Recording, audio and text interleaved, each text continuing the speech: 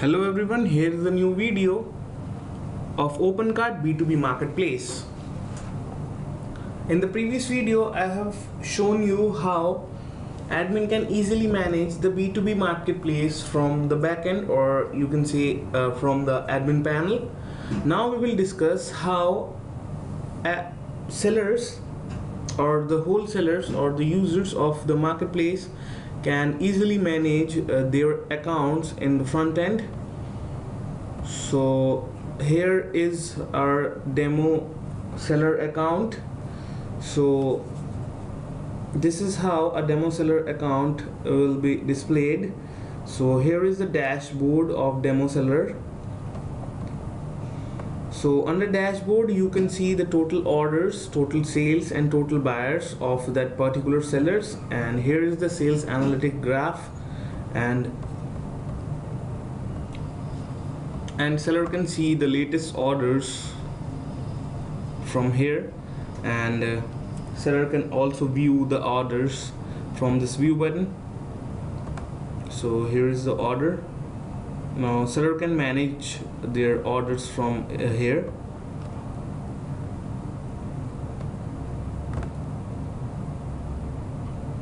So here is the orders page. We will go to the dashboard. So that's all for the dashboard. Now we will move to the my profile.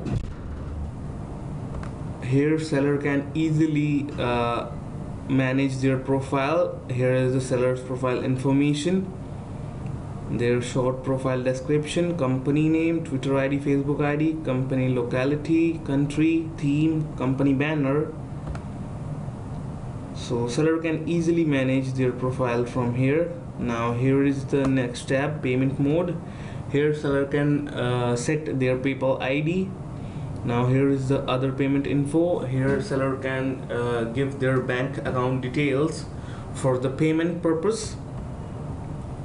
So that's all for the my profile. Now we will move to add product. So seller can easily add new product from add product page. So seller have to fill all the information about the product, and by this continue button the product will be saved. Now the order history, as we have seen the order history previously, this is the view order history page, and same the seller can easily view the order and manage the order from this view button. So that's how seller can easily manage the orders. Now after order history there is a transaction menu. Under transaction menu seller can see the transaction between the admin and the seller. So seller can easily use filters to search for any particular transaction. Now after transaction, here is the product list. Under product list seller can view the existing product. So these are the existing products of that particular seller, and seller can use the filter for searching any product, or seller can add new product from here also, or seller can add product from add product menu.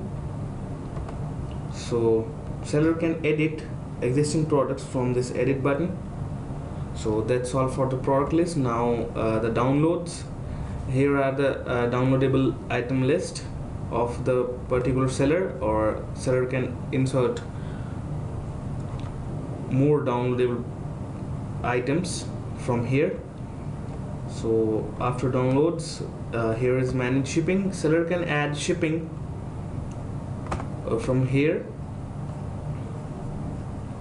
So seller can easily upload CSV file, or seller can set flat rate shipping from this field.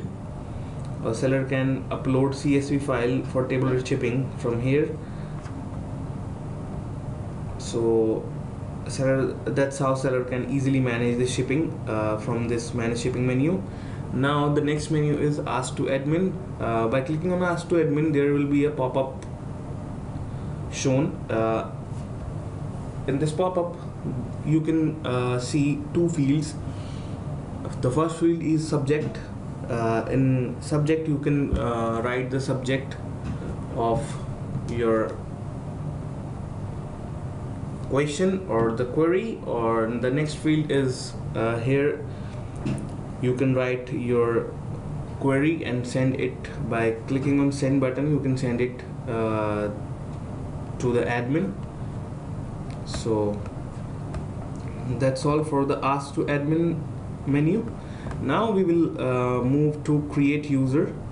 So I have told you that a user or a wholesaler or a user can easily create a sub user. So if you click on create user, now here is a sub user menu. So here seller can easily enter the sub user's personal details. So here is first name, last name, email ID, telephone, fax. Now the address for the company and the password. If newsletter needs to be subscribed, then yes, or else no. Become multi-user customer, then they have to select the customer group, and here the customer group will be shown, the sub customer group will be shown, and the sub user will only have those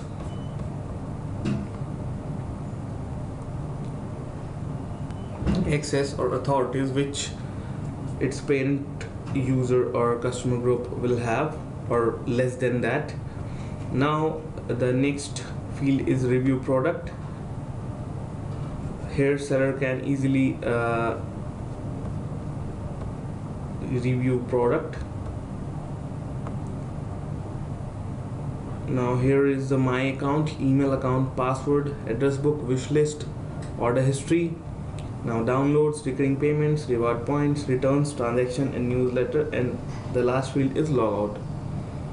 So that's all for the customer part or the seller part. So I hope you have understood how a seller can add a new product to the marketplace, and how seller can purchase different products from the marketplace, and how seller can create a sub user to work or to manage activities in marketplace. So thank you for watching this video. Stay connected.